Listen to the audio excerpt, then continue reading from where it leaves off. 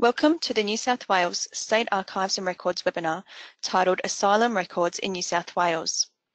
This webinar provides an introduction to the records created by mental health facilities and by infirm and destitute asylums that are held by New South Wales State Archives. This webinar will also provide guidance on how you can access these records.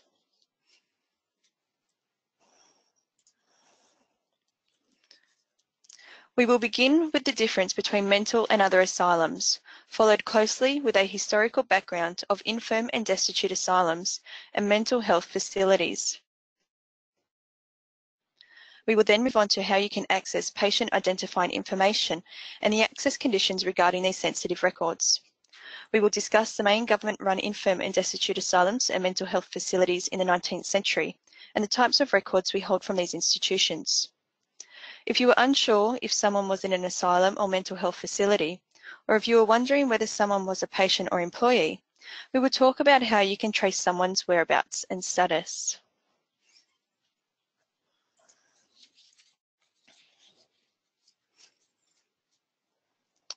You will notice terms such as asylum, lunatic, lunatic asylum, imbecile, idiot, and mental hospital used in both the records and in our finding aids. While they are not terms we would use today, they were used when the records were created. In his chapter, Asylum Histories, Reconsidering Australia's Lunatic Past, Stephen Garton commented that critical histories have connected the concept of lunacy to approaches in, quote, medical treatment, policing, social welfare, incarceration, poverty, and gender, end quote. These terms can help us understand how the concept of, approaches to, an assessment of mental illness continues to change with society. The activity of mental health is defined on our website as, quote, assessing persons believed to be mentally ill and providing them with appropriate treatment in hospitals, community housing, or while remaining members of the community, end quote. From 1811 to the late 20th century, institutional care in specialised hospitals was the primary means of service delivery. From the 1970s onwards, this progressively gave way to a focus on community-based care and greater use of psychiatric units in general hospitals.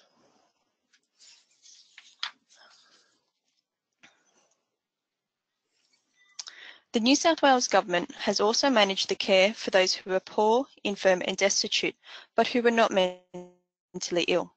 Asylums, hospitals and homes were built to house and care for these vulnerable members of the community. Care for the poor, infirm and destitute is not the same as care provided as part of mental health programs. Care for the poor, infirm and destitute falls under social and community services, which is the function of providing assistance, services and or protection to those who may be disadvantaged in relation to other members of the community, especially vulnerable groups such as abused or neglected children.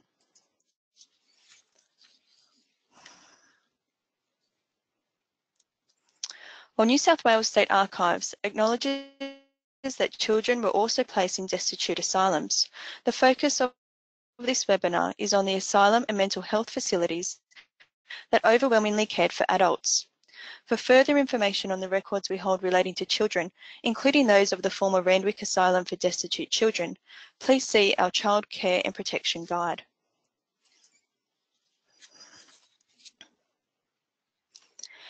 Care for the poor, infirm and destitute was also given by non-government organisations. For example, the Sydney Benevolent Asylum was administered by the New South Wales Benevolent Society, which was established in 1818 as a philanthropic organisation caring primarily for the poor, abandoned, destitute and sick. Records of the Benevolent Society are held at the Mitchell Library, which is part of the State Library of New South Wales. To obtain permission to access these records, researchers must contact the Benevolent Society Honorary Archivist, whose details are on the current slide and also on our website. Researchers should also consult the Index to the Inmates of the Asylum, which was compiled from records held at the Mitchell Library in Sydney. The index contains over 78,000 records and, as far as possible, is a listing of all the asylum's inmates between 1857 and 1900.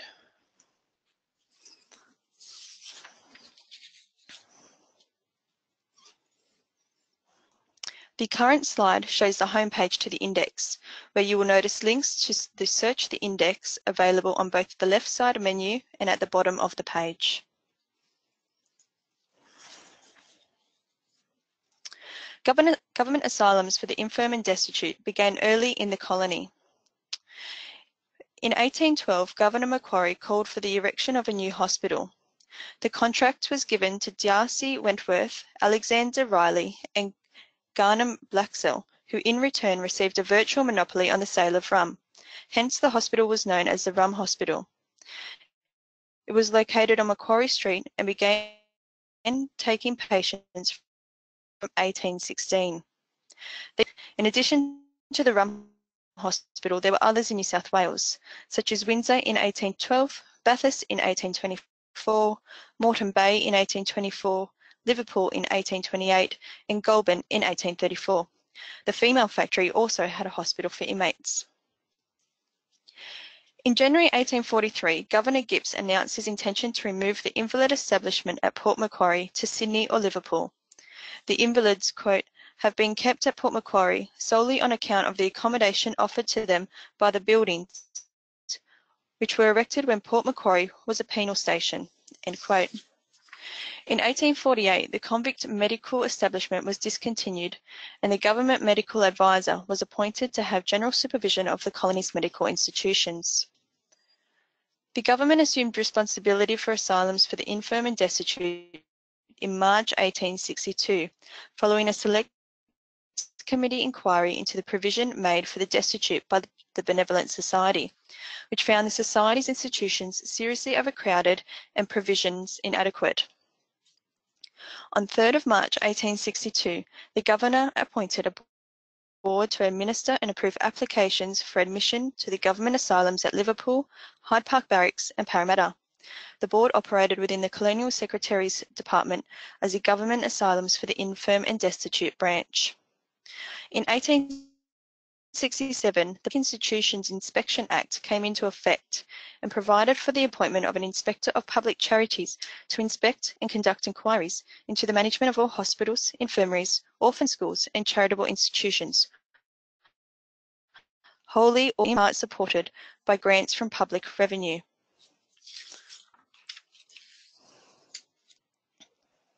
On the 27th of August 1888, when the officer of the Inspector of Public Charities was abolished, the Government Asylums branch was administered by the new Department of Charitable Institutions.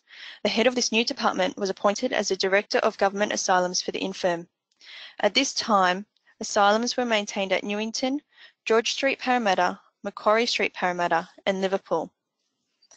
By 1911, the Government Asylums branch administered state hospitals and asylums for the infirm and destitute at Rookwood, Liverpool, Newington, Macquarie Street and George Street, Parramatta, cottage homes for aged couples, Parramatta, and the Waterfall State Hospital for consumptives. On the 1st of March 1913, the Department of Public Health assumed responsibility for the administration of the Government Asylums branch when the Department of Charitable Institutions, now known as the Metropolitan Hospital and Charities Department, became amalgamated with the Department of Public Health.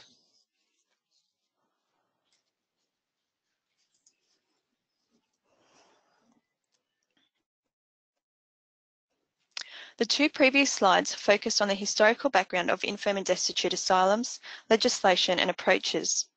I will now briefly provide the same, but for mental health facilities. There were two systems for the treatment of the mentally ill in place in the early 19th century. The first system allowed early colonial governors to make orders to detain lunatics or the insane. This was later devolved to police and magistrates. Prior to 1811, when Castle Hill Lunatic Asylum opened, if a person was declared insane, he or she was held in a jail. The second system generally only applied to the middle class or better off colonists who held assets. Friends or relatives could petition the governor to have a person declared insane. That person's assets would be transferred to someone else until he or she recovered. The person who was granted trusteeship of the estate was responsible for the care of the person declared insane. The first recorded case was that of Charles Bishop. I've included a snippet from our online index to the Colonial Secretary's Papers 1788 to 1825. This snippet shows that Charles Bishop was subject to both systems of treatment. He was declared insane, was considered a pauper, and was confined in jail. He was then sent back to England in 1809 to the care of his brother William. I briefly mentioned earlier that the assessment of individuals believed to be mentally ill and providing them with treatment commenced with the use of a building at Castle Hill as a lunatic asylum from home. This continued until 1825, when the patients were moved to Liverpool Court House, which served as an asylum until Tarban Creek, later known as Gladesville, was built. In 1823, the equity jurisdiction of the Supreme Court was established. The Third Charter of Justice gave the Supreme Court responsibility to appoint guardians for both natural fools and those deprived of their reason or understanding by act of God, and to rule regarding the management of their estates. In making its determination, the court was entitled to call on medical evidence. The courts were rarely called upon to hear cases of lunacy, and the Sydney Gazette published what it believed to be the first case in the court in May 1828.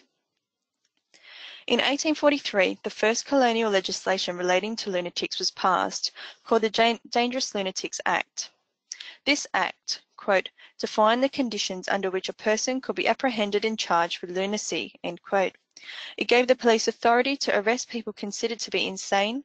It also allowed relatives to apply to the government for an order to have a person admitted to an asylum.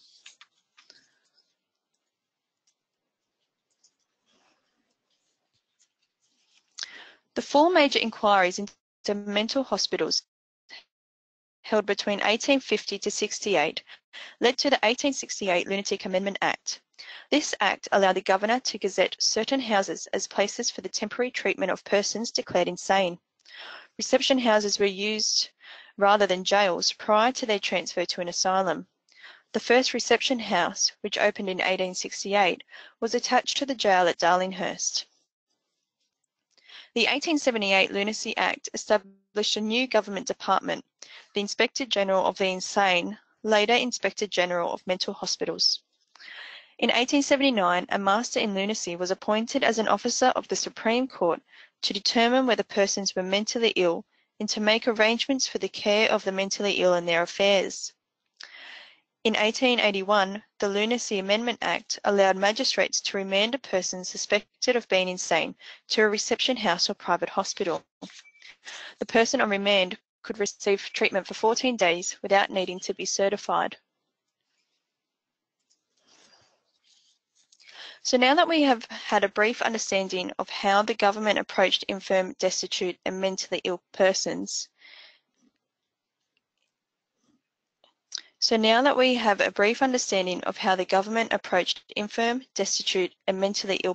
in the early 19th century, we will move on to the access conditions surrounding patient identifying records.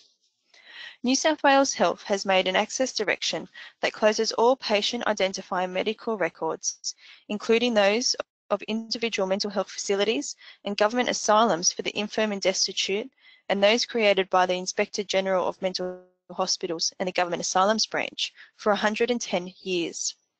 So records created over 110 years ago are open to public access. You can access these at our Western Sydney Reading Room. Patient identifying medical records created less than 110 years ago are closed to public access. Liverpool asylum records are an exception to the 110-year rule. They are open to public access after 30 years.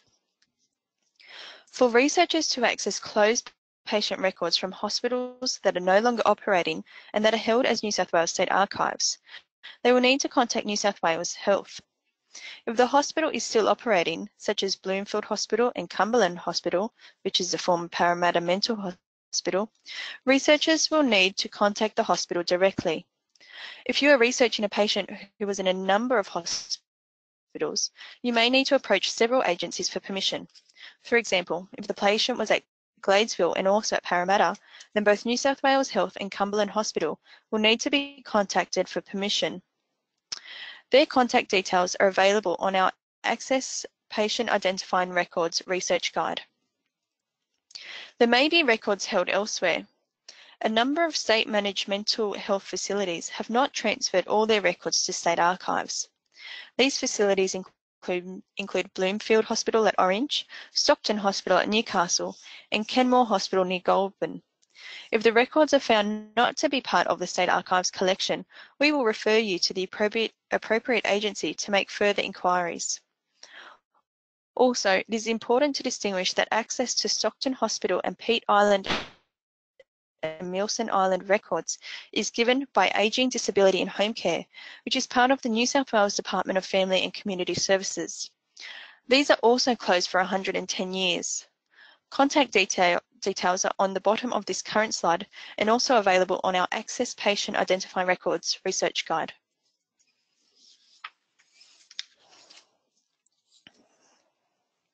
When planning your visit to New South Wales State Archives, please keep in mind that to access records more than 110 years old, you will need to visit the Reading Room at Western Sydney.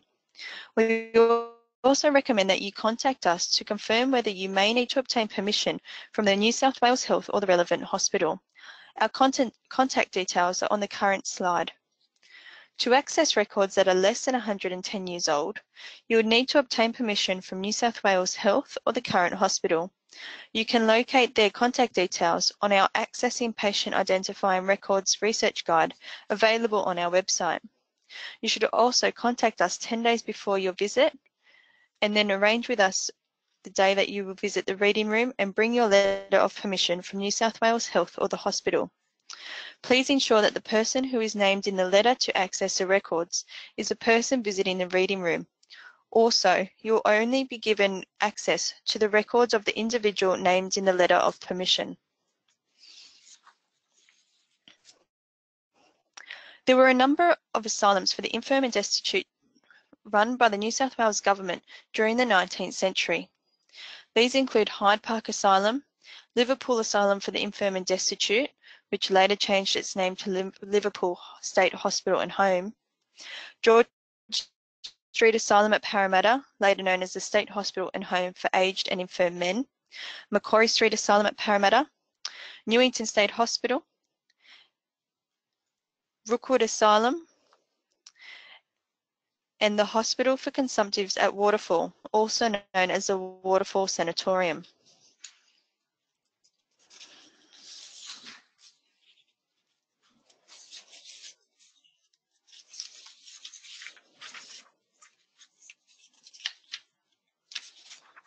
The common type of records we hold for government asylums include registers of inmates and registers of admissions and discharges, which may be arranged either chronologically or alphabetically, and each page may be divided into admissions and discharges.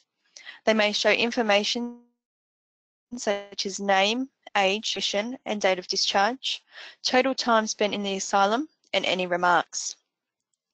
The example shown is from the Register of Inmates at Liverpool State Hospital and Home. This example includes dates less than 110 years.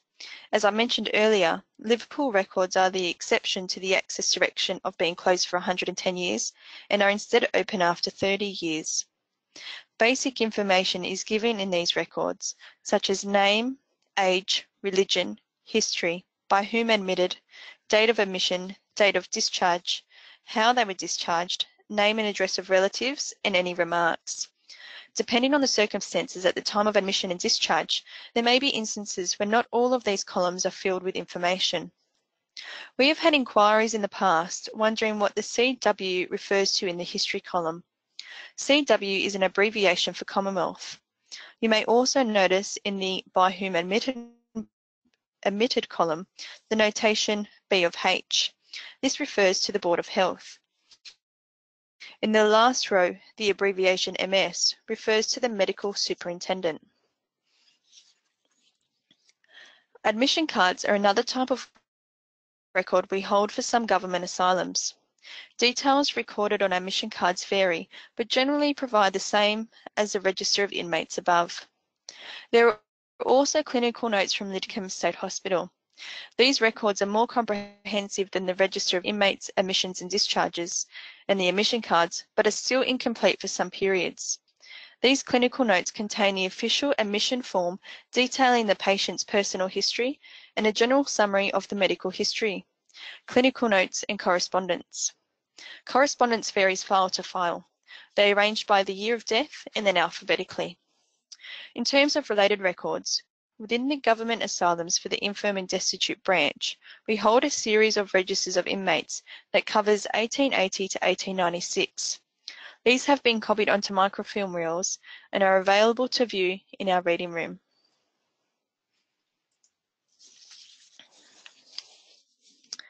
There were several mental health facilities run by the New South Wales government during the 19th century.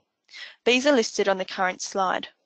While an overview of each of these facilities is available on our website, I want to briefly highlight the most common facilities in the upcoming slides.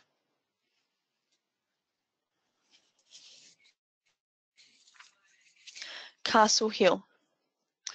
There are numerous references to the Castle Hill Asylum in the Colonial Secretary's Papers 1788 to 1825, which is available on our website. Unfortunately, no patient records have survived. I will show an example of this index in a few moments when I discuss the Colonial Secretary's correspondence. Liverpool. On 28 September 1825, the grand jurors had reported to the Court of Quarter Sessions at Parramatta that the lunatic asylum at Castle Hill was altogether unfit due to its lack of reliable water supply and distance from medical attention. When the new Tarban Creek Lunatic Asylum had been completed, patients were transferred from the lunatic asylum at Liverpool and from the female factory at Parramatta.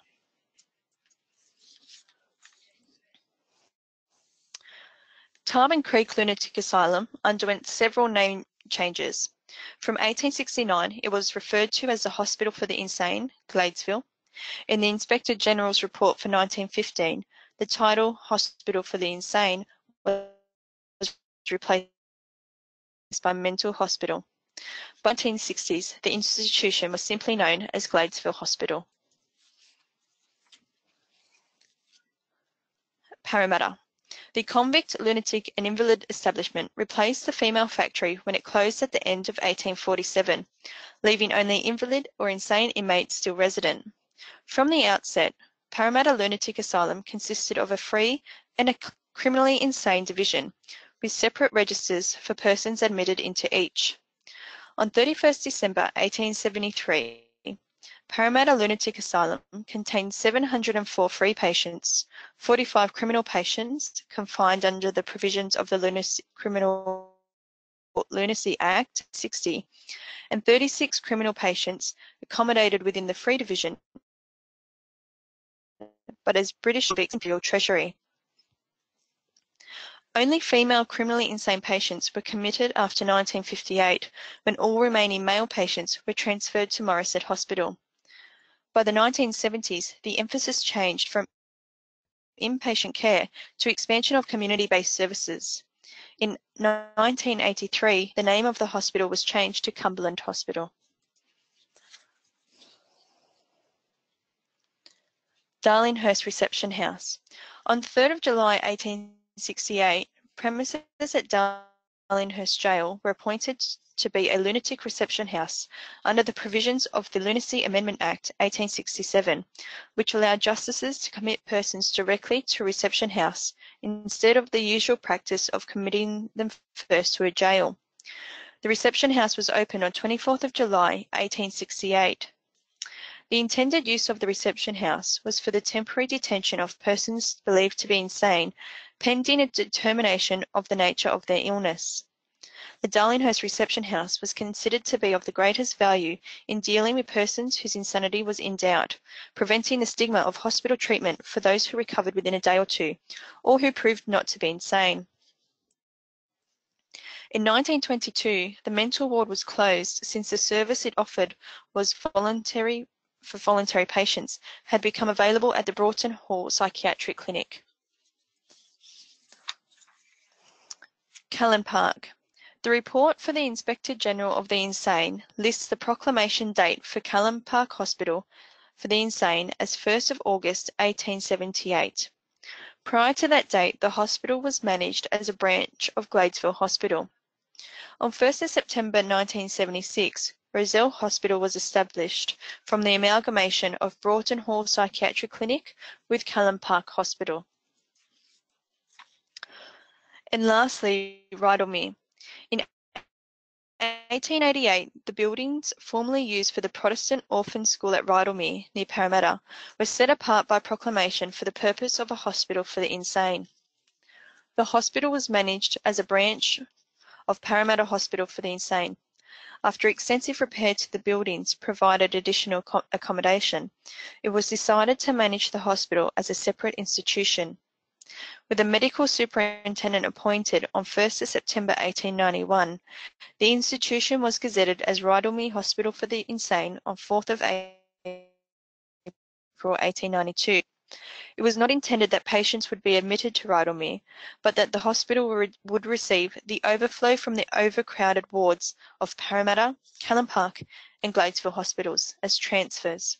A new ward, the first designed specifically for the needs of epileptic patients, opened in 1892. Initially, Rydalmere accommodated only male patients, but on 31st December 1894, the hospital returned this 84 female patients also resident. The appointment of Rydalmere Hospital as a place for the admission and temporary treatment of mentally ill persons was revoked in March 1983. Further mental health facilities opened in the 20th century. These include Morisset Hospital, Stockton Hospital, Broughton Hall and Bloomfield.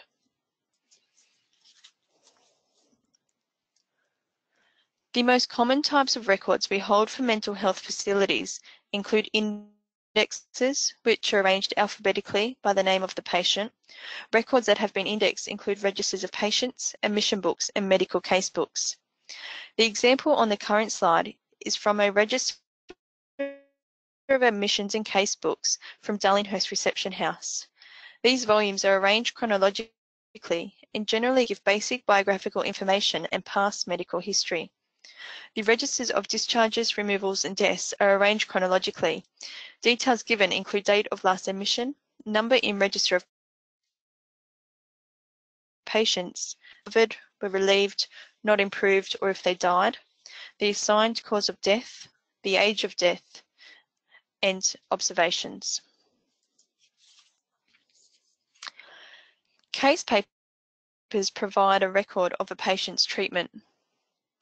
They contain information such as admission and discharge details, a medical summary, progress notes, behaviour and treatment records, test results, personal effects lists and correspondence. The example on this slide is of a medical casebook from Gladesville. Entries in these volumes are arranged chronologically by date of admission, the patient's physical and mental condition before and at the time of admission. The final entry for each case notes whether the patient was discharged, transferred to another hospital, or if they died. Notes are made at irregular intervals on a patient's behaviour and condition while in the institution. Admission files give details of basic information and a brief outline of case history up to the time of admission, such as previous admissions, insane relations, doctors and relatives, observations on the patient's behaviour. Some files also include correspondence, such as letters from other institutions, transfer, and letters to the hospital from relatives concerning belongings and visiting. Other related records include those from the Supreme Court Lunacy and later Equity Jurisdiction, the Convict Branch of the Police Department, the Public Trustee Office, and from the Inspector General of the Insane. The records from the Inspector General of the Insane include general registers to patients admitted to various mental hospitals in the state. The registers are arranged alphabetically by the patient's surname, then chronologically by date of admission. The details include name, hospital, date of admission, date of death, and remarks, such as whether the patient was transferred to another hospital. The list of patients admitted to mental hospitals in Series NRS 5592 duplicates to some extent the registers of admissions and discharges maintained in the hospitals, but contains far less information. The series of admission cards concern patients admitted to the Darlinghurst Reception Centre and the Newcastle and Orange reception houses.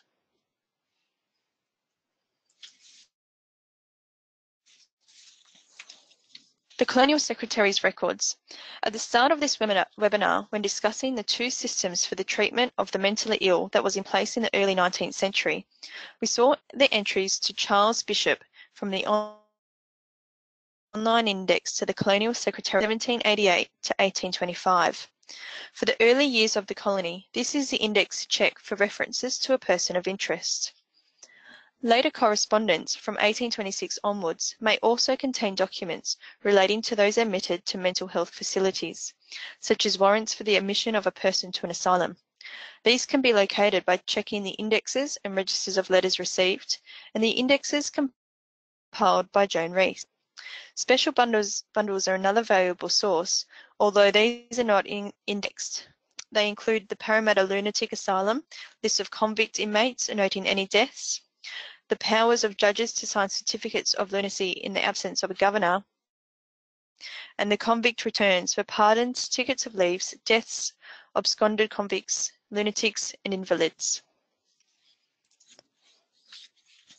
This is an example of the online index to the Colonial Secretary Papers 1788 to 1825.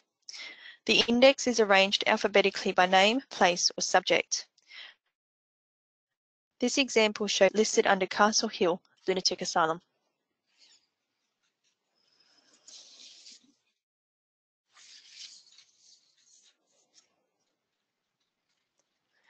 The index provides the date of the correspondence, a brief description of the information provided in the letter, and the reference details such as reel, volume, and page number.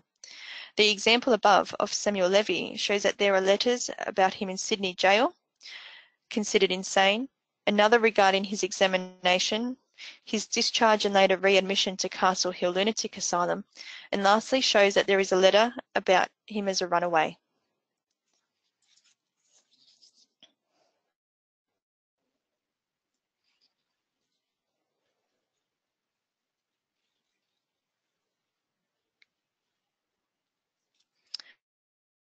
This example is a return of patients in Tarban Creek Lunatic Asylum in May 1856.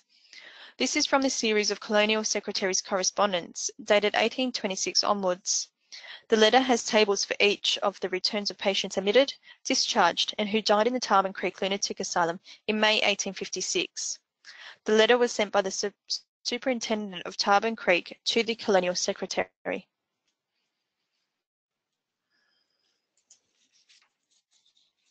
So how do we find out if a particular person of interest was in a government asylum for the infirm and destitute or in a mental health facility?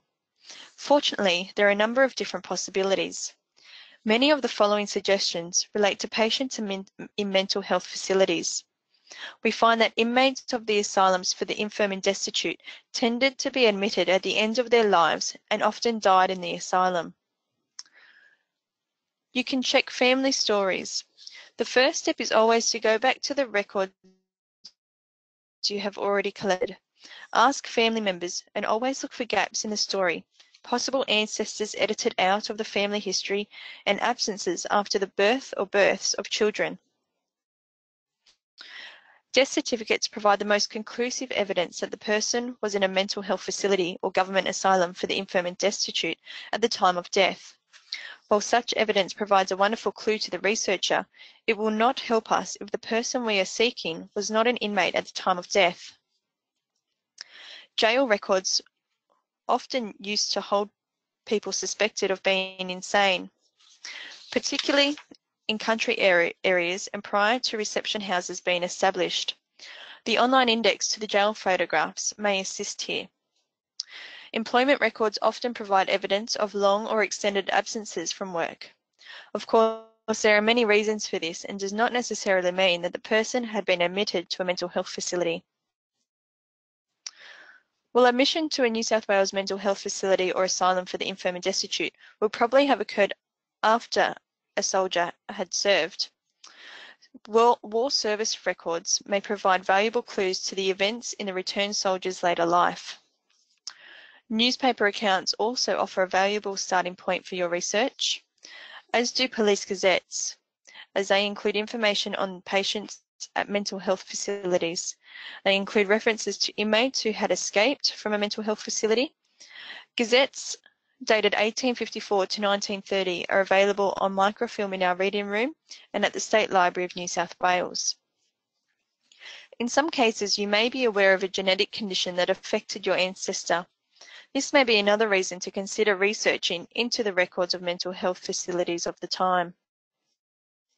I now want to briefly show how these clues can lead us to patient records.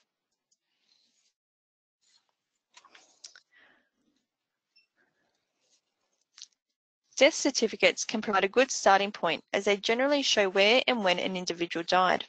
The details of the informant may also be the key to further research.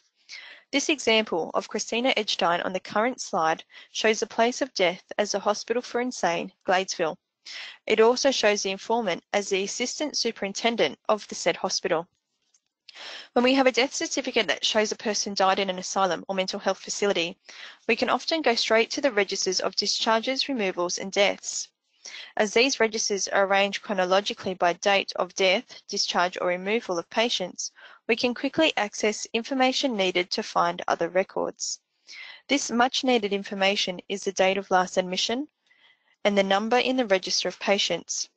For Christina Edgestein, the register of discharges, removals and deaths showed that Christina was admitted on the 29th of January 1892 and that her admission number was 7150. With these details, we can move on to admissions, medical casebooks or case papers.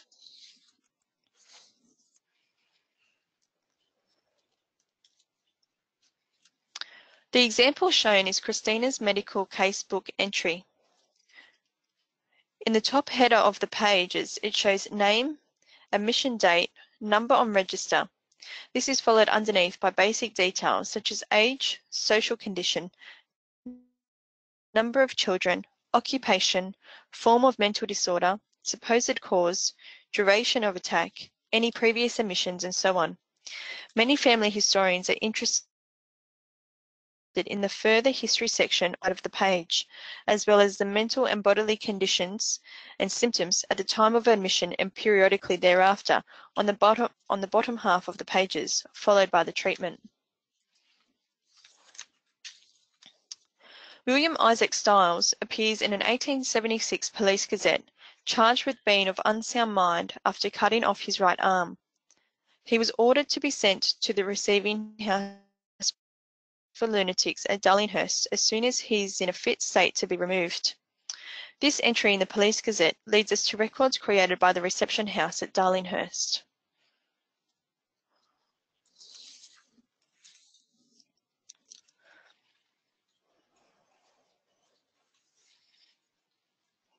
Likewise, William is also listed in the entrance books at Goulburn Jail on 18th of June 1876.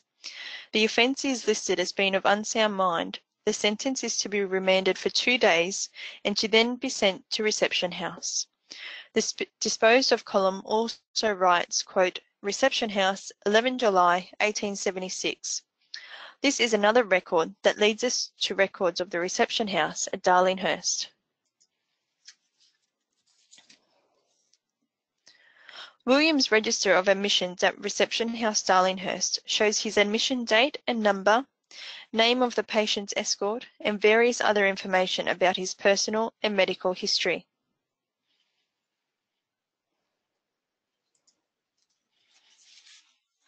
From Reception House Darlinghurst, William was sent to Gladesville. As the dates are known from the Reception House Darlinghurst records, we can easily access his Gladesville medical casebook entry by going to the register covering July 1876. You will notice that a newspaper entry is included in William's folio. This was common practice where possible, as it gave staff further context and history about the patient. You can find a copy of this newspaper report on the National Library of Australia's Trove website. They are digitising historical newspapers. This particular article appeared on page 2 of the Evening News on Thursday, 22nd of June, 1876.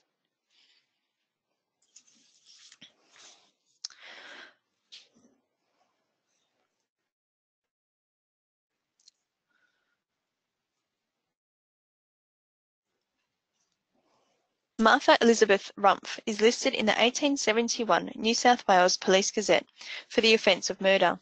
She was acquitted on the ground of insanity and was imprisoned during Her Majesty's pleasure. I've included this example because of this notation. The term to be imprisoned during Her Majesty's pleasure is used to describe detention in prison for an indefinite length of time until it is officially decided that it is safe to release the offender. This is a common sentence given to serious offences or to cases where a plea of insanity was successful.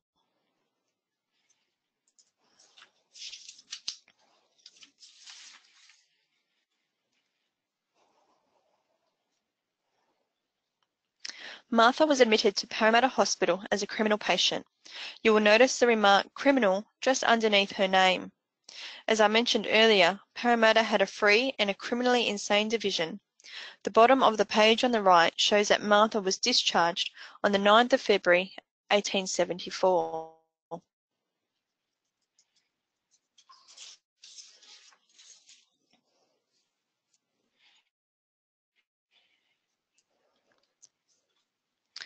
There are letters concerning Martha in the Colonial Secretary's correspondence in 1894. Martha had been released from Parramatta's criminal division for some years now and living with her husband. The correspondence totals 6 pages, although I've only included 2 in this example, which are the documents titled Statement and Medical Certificate to accompany order or request for reception into an hospital for the insane or licensed home. This type of medical certificate is often referred to in the further history section of the medical case books. These types of documents often provide another perspective. In this case, it is the examining doctor who's obtaining information from not only Martha, but importantly also Martha's husband. It is by the husband's request that Martha be readmitted into a mental health facility, this time the facility being Gladesville.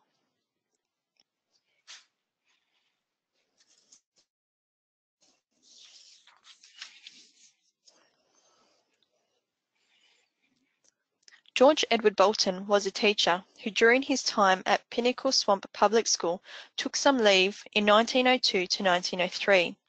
This is the teacher role for George.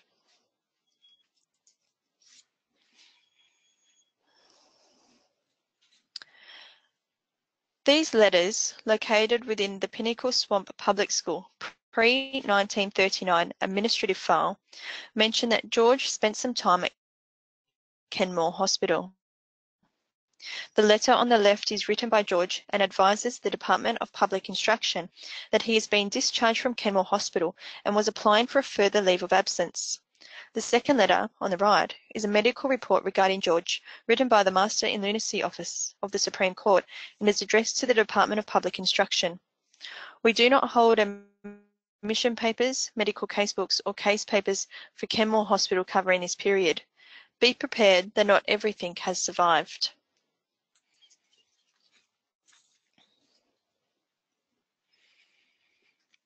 My last example is one recently discovered and is an interesting case.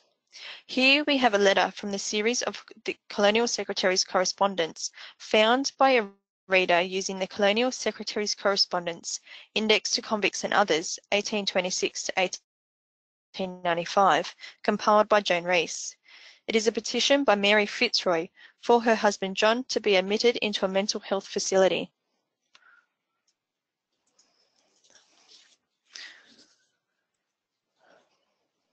John was admitted to Gladesville on 13th of February 1860. As part of his history and symptoms listed on admission, it is noted that John believed his wife was trying to poison him, among various other delusions. John was discharged on 18th of April 1860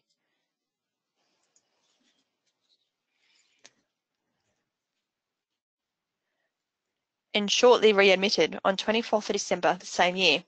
He was discharged again on 11th of June 1861.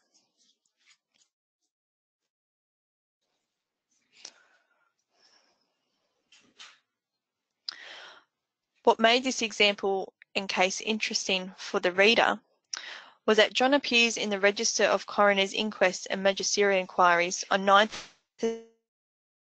September 1860 as having died, quote, fellow deceased by poison, end quote. Fellow deceased is Latin for a person who commits suicide or who dies of the effects of having committed an unlawful malicious act.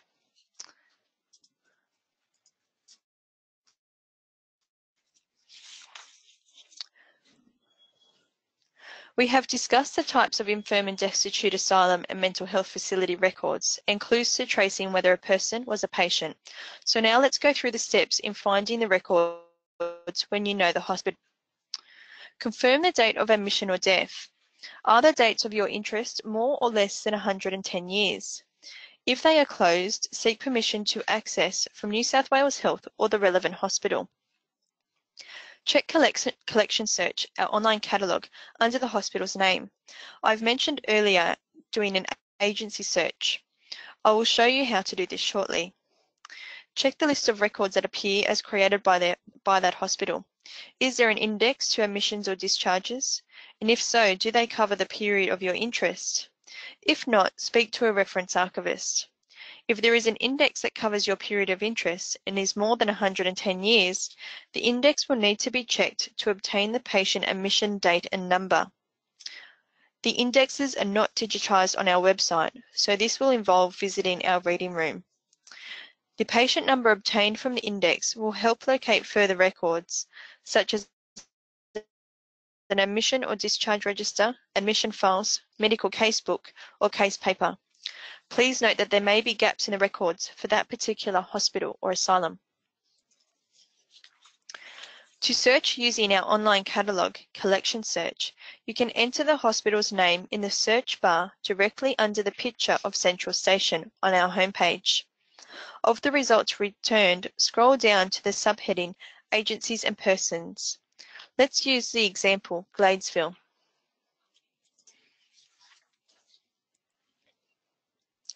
In this example, I have searched for the term Gladesville. I have changed the filter results on the left side of the screen by unticking the Photos and Images, Record Series and Items, and Functions and Activities options. The results left on the screen, on the right, are those under the subheading Agencies and Persons. Gladesville Hospital is the third result listed.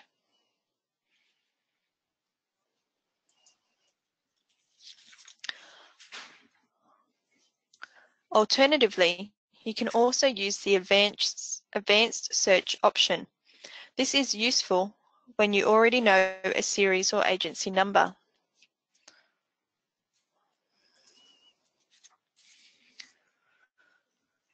By clicking on Advanced Search, you will be redirected to this web page. You can choose the type of entity you want to search, for example, agency or series. You can search by number, title, or description. But please remember that you do not need to enter text or numbers in each of the boxes. Just one will do. In this example, we have agency in the entity content type box and Gladesville Hospital in the search by title box. You can then click on the red search box in the bottom right of the screen. Using this search, only one result appears at the bottom of the screen. Agency number 65, Gladesville Hospital. You can click on the red text to be taken to the agency page, which lists the records created by that agency.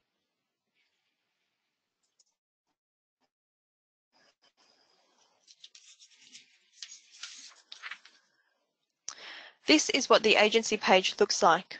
Underneath the administrative history of the subheading for series. This is where the records and date ranges of those series records. There are indexes listed for Gladesville. If you know that your person of interest was in Gladesville Hospital during the same time as the indexes cover, then these would be an ideal series to check as a starting point. Please keep in mind that an archivist may need to check the index on your behalf. It is likely that there are entries relating to other patients that were created less than 110 years ago.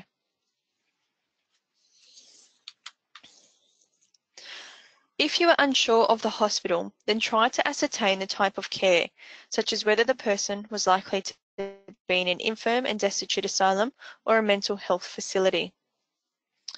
Check Collection Search for facilities operating during this time and take note of the series of records for each asylum or facility. Also, check our mental health records and infirm and destitute asylums research guides. Remember that the records of the Inspector General of the Insane can also be checked. As part of these volumes are still closed, please speak with a reference archivist.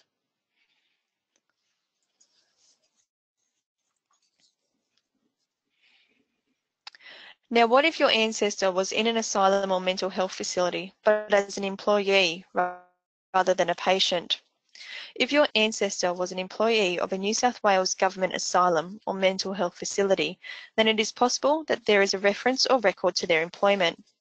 These can be located in the Colonial Secretary's papers and main series of correspondence, such as in applications for naturalisations, in blue books, in public service lists, in public service board cards, or in departmental records and in records created by the particular asylum or facility. Our Professions and Occupations Guide has specific information about blue books, public servants, nurses, and medical practitioners.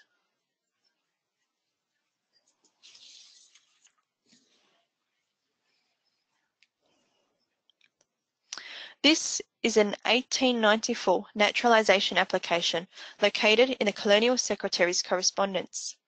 Not only does it show that Oscar Norfolk was working as an attendant at the, quote, Hospital for Insane Rydalmere, end quote, but also that his character referee, Hugh Doherty, also worked as an attendant at Rydalmere.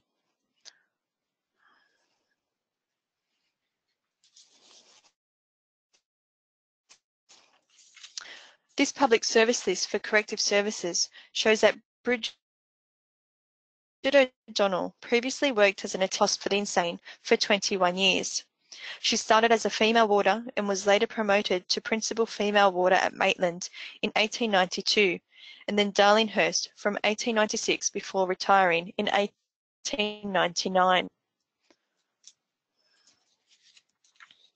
There are also records created by the asylums and hospitals themselves, as well as the Inspector General of Mental Hospitals. When searching the records of each agency, look for staff-related records, such as salary registers or staff service cards. On the current slide, there are examples of some staff records we hold, created by the Parramatta, Gladesville and Lidcombe hospitals.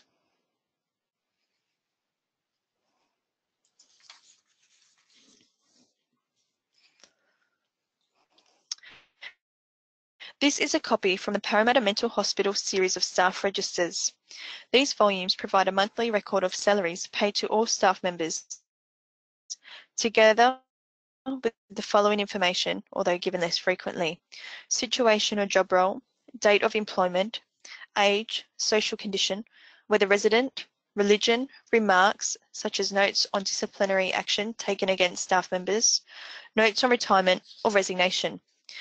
There are no indexes to these staff registers, so research using these staff registers may be a lengthy process with no guarantee of success.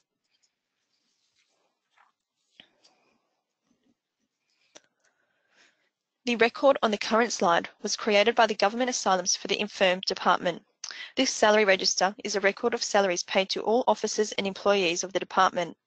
For each staff member, name, office or position held, details of salary and any relevant remarks recorded.